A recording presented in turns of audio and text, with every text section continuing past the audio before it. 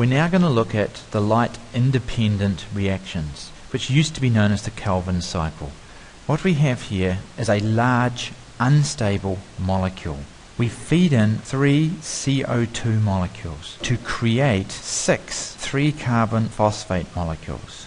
Now we add a lot of energy to these and end up with 6 times a specific molecule called triose phosphate. Now the molecules that you need to know here are in a blue box. The other molecules you don't need to know their name or IB. So we end up with the first half of the Kelvin cycle here. Now, one triose phosphate is broken off and sent away, so we are left with 5 more.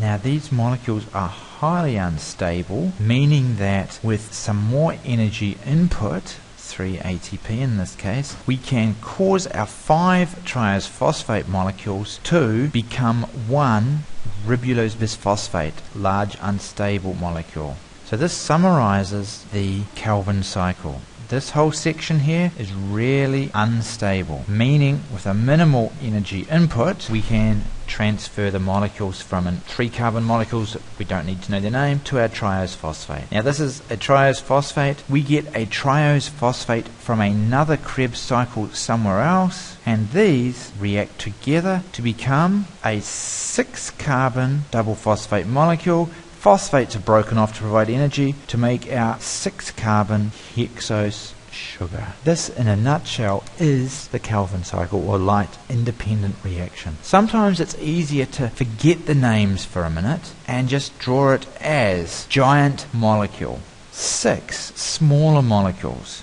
1 molecule is taken away, leaving us with 5 small molecules, which are reacted again with an energy input to make our giant molecule. If you remember, we had our intermediate here. Though this would be the simplistic way to look at the Kelvin cycle. Of course, we had an energy input through here, 6 ATP, 6 NADPH, and 3 more ATP here to do this. Our whole aim of this thing is to make our triose phosphate here. 2 of these are then added together to make a 6-carbon molecule, which then converts to be our 6-carbon hexose sugar. This is a more simple way to look at the light-independent reactions.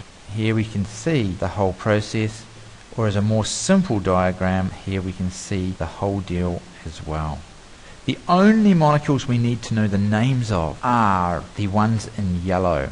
Other molecules we don't need to know the name of. So, the little guy is triose phosphate, and the larger molecule is ribulose bisphosphate. That's not a typo, there is an S there.